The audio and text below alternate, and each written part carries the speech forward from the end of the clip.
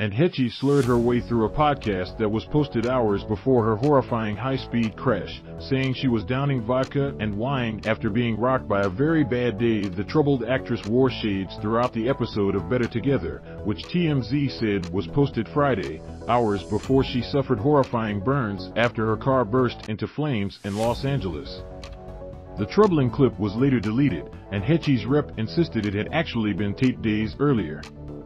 Anne Heche slurred her way through a podcast that was posted hours before her high-speed crash. YouTube/Better Together with Anne and Heather and Heche appeared to have vodka in her Mini Cooper just before crashing into a building.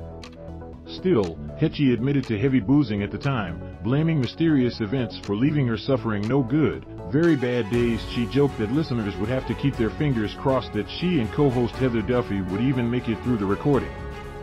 "We are sitting with Reeve Fine," she said of the artisanal vodka, the same type of alcohol that Heche appeared to have in her Mini Cooper, in a photo taken just before crashing into a building. And Heche's car burst into flames after hitting a house in Mar Vista. The actress was removed from her vehicle after suffering severe burns. "We each have a bottle in front of us because our friends sent us a bottle," Reeve fined. She said triumphantly, noting how she once even did a terrible commercial for the company. Her co-host then quipped about how a doctor had told them that we should be drinking vodka instead of wine, and we are drinking it, with wine chasers, Heche said, laughing as she slurred so heavily she even got wrong the name of their podcast. She then explained that she was boozing after a very unique day. "I don't know what happened. Sometimes days just suck," she said. "Of no good, very bad days and rocked. I am rocked," she said, without elaborating on what happened. She later only complained about being interrupted while trying to meditate, as well as moving from her apartment in the drama-filled one that Johnny Depp had shared with ex-wife Amber Heard. Hours after the episode was posted, TMZ first shared shocking images of the long-troubled actress being stretchered away from the horror smash after her Mini burst into flames after hitting a house in Mar Vista.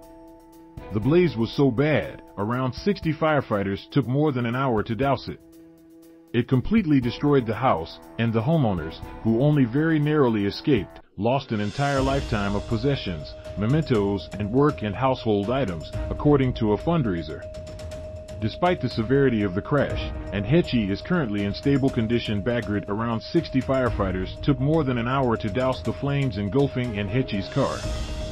Despite the severity of the crash, Heche is currently in stable condition, her podcast partner, Duffy, said Saturday.